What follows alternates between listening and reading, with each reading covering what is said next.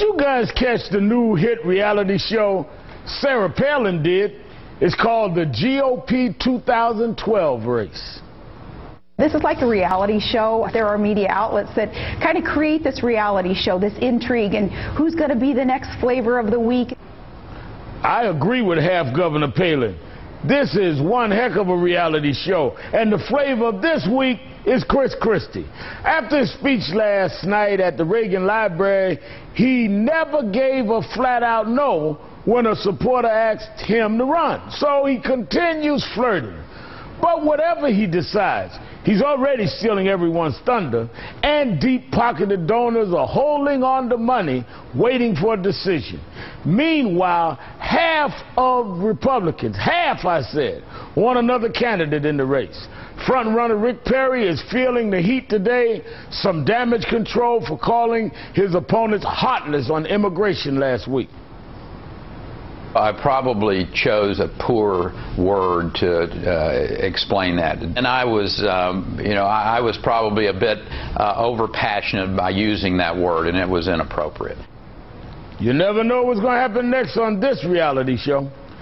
Joining me now, Jamal Simmons, a Democratic communications consultant and political analyst, David Drucker, a staff writer on Roll Call, and Aaron McPite, national political reporter for Real Clear Politics. Thanks to all of you for joining me tonight. Aaron, half of Republicans want another candidate in this race. What do you make of that?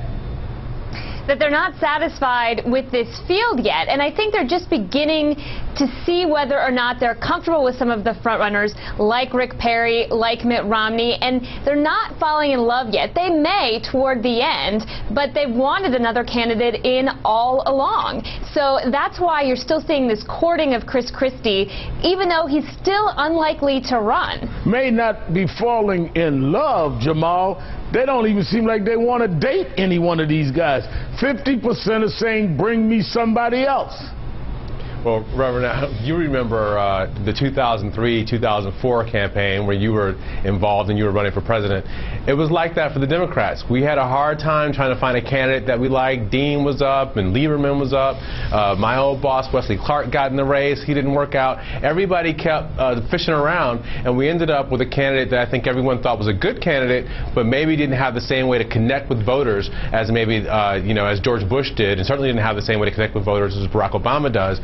And so I think Republicans are on the verge of having that same issue with Mitt Romney. They may just end up with the guy who's the last one standing when they get over all their flirtations with everyone else. Well, I took care of Wesley Clark for you. But, David, let me ask you, when you see Anita Perry coming out explaining her husband's poor debate performance, let me show you what she says. He has never had a debate class nor a debate coach in his life that I know of. He's going to be better prepared this time. He's going to, in fact, our son is 28, and he said, Mom, when they do the debate prep for the next debate, I want to be there. Now, David, isn't that little strange? Guy comes out, tough cowboy, remind me of when I was growing up a kid, rawhide. And now his wife's got to make excuses on why he can't debate, and his 20-year-old kid got to come help prep him. I mean, doesn't that look a little problematic? Well, it might, but I don't really think it's that big of a deal. It's standard to trot the wife out to try and humanize the candidate. I think the thing to remember with Rick Perry is that he hasn't been in the race that long. He has never been vetted at this level as a national candidate, and therefore I don't think we know for sure if he's going to end up maintaining his lead in this race and secure the nomination, or if he's going to tank, because there's so much about him that we don't know. And this is pretty standard. When you jump into the presidential field, everything about you is picked apart. I think one of the reasons that Mitt Romney is benefiting is because whatever we know about him that we don't like, there's nothing else to learn. He's in the position he's in, and we know everything there is about him that we could possibly need to know because he went through this 4 years ago.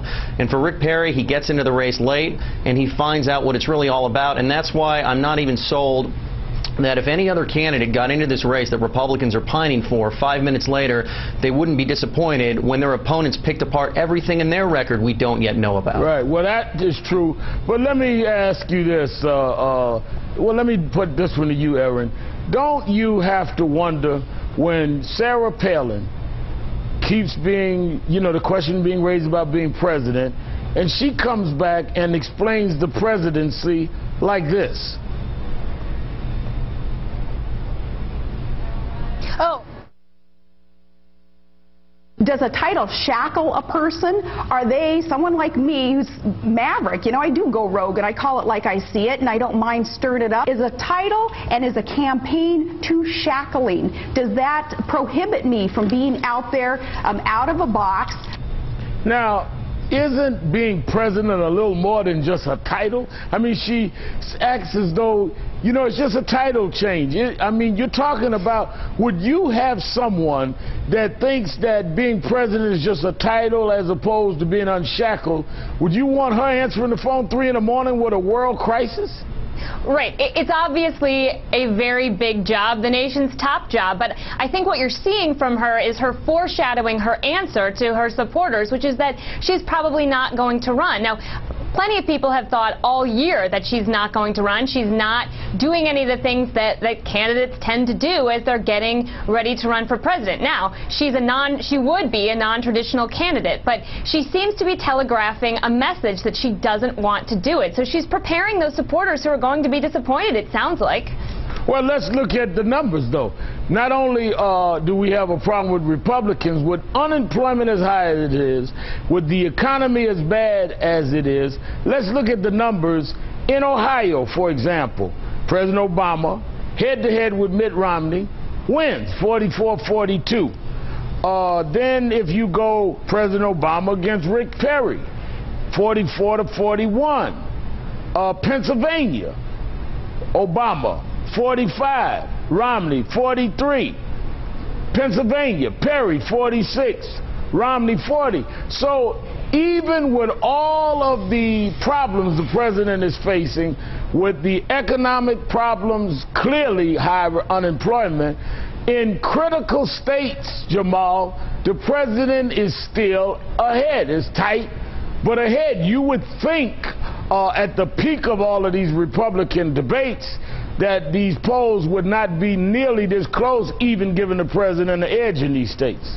You would think so, but what the president has in his advantage is he's got a united base, despite all the stories about the conflict going on with different communities. He's got a very united base. He's not facing a primary challenge, and every single president to run in modern American history without a significant primary challenger has won re-election. It's a huge benefit for the president. I think you can't count him out. But for the Republicans, they've got a couple of problems. They've got the fact they're not so thrilled with their front runner, and they've got this Tea Party fringe that's going to cause them a lot of trouble with the middle of the electorate. Let me ask you, Aaron, is Chris Christie going to run?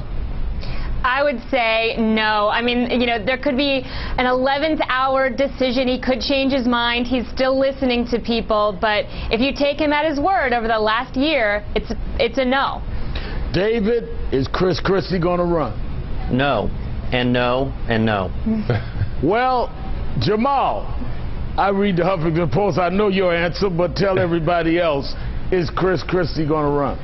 I don't think he's going to run. I think it's just too late for anybody to get in this race who's not already in. And at the end of the day, there's a bunch of stuff we talked about in the piece about why it's too late for him. I just don't think he's got the gut. I just don't think he's got the fire in the belly to get up every day and go out there and do the hustle that it takes to become president of the United States.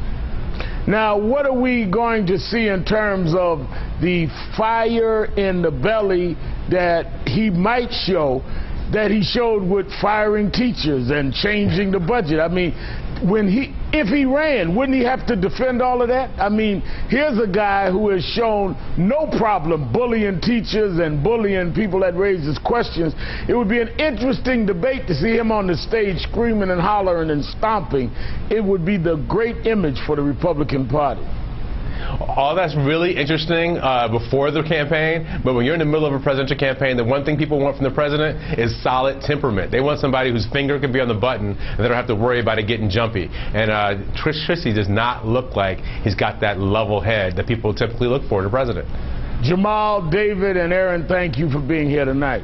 Thank you. Thank you. Thank you. Ahead, Alabama's anti-immigration law. Why it's a